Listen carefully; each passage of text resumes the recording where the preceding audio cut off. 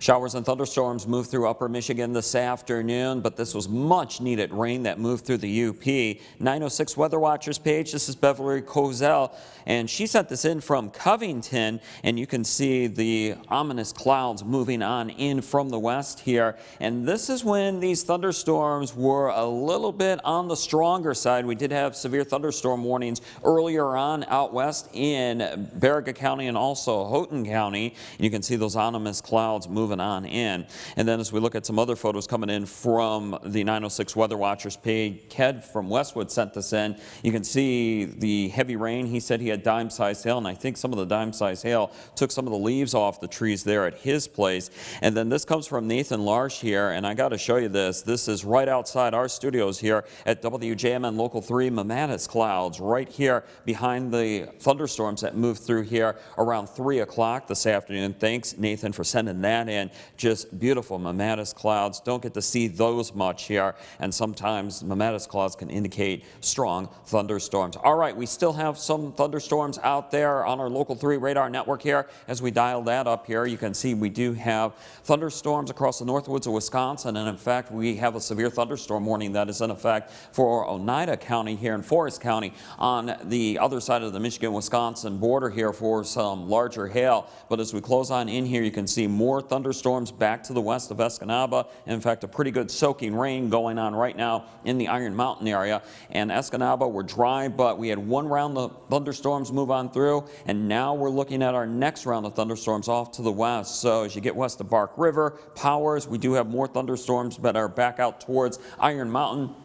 And those will move on off towards the east and affect the Escanaba area and also locations right along M35 south of Escanaba over the next hour. More rain showers and storms across the eastern UP. But once again, this is much beneficial rain that's moving on through, but we do have some rain thunderstorms extending from Sioux Junction back towards Newberry, Curtis, and then southern Schoolcraft County, Blaney Park over towards Gulliver and Manistee, seeing some rain showers and thunderstorms. As we widen out the view here, let's time out the rain showers and thunderstorms for the rest of the evening. I think they're going to continue through sunset here, and then watch what happens after sunset. They go away, we clear things out. Tomorrow we're looking at sunshine, look for highs around 70 or the 70s, and then we're looking at some slight rain shower and thunderstorm chances here as we go into the daytime on Wednesday. So here's what's ahead. Scattered thunderstorms through sunset. Some storms, I don't think they're going to be severe. You need to have 60-mile-per-hour winds or stronger, or quarter-size hail or larger to get severe thunderstorms.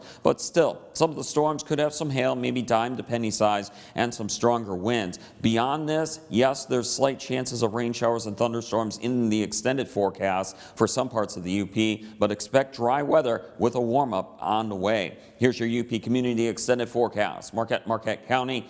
Temperatures will be in the 70s for highs on Tuesday afternoon, 70s for Wednesday, and then into the 80s we go for Thursday, Friday, and Saturday.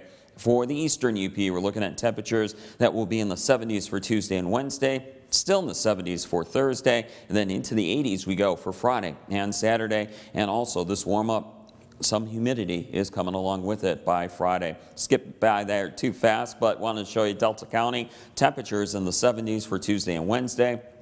Around 80 inland for Thursday, and then 80s for Friday and Saturday. For the interior west, we'll see temperatures that will be in the 70s for Tuesday, 70s for Wednesday, and then around 80 or the 80s for high temperatures Thursday, Friday, and also Saturday. For the Keweenaw Peninsula, we'll see temperatures that will be in the 70s for Tuesday and Wednesday, and then around 80, especially well inland for Thursday, and same for Friday and Saturday well inland. We could see some very warm temperatures. Once again, any rain showers or storms should be done by the evening. By sunset, temperatures by the overnight should be in the 40s. Some spots stay in the 50s. Weather anytime, WJMN Local 3 app. Also online at upmatters.com, and that's where we do have an interactive radar at the bottom of the page, and on our Facebook page at WJMN TV and our 906 Weather Watchers page. Brianna, we'll send it back to you.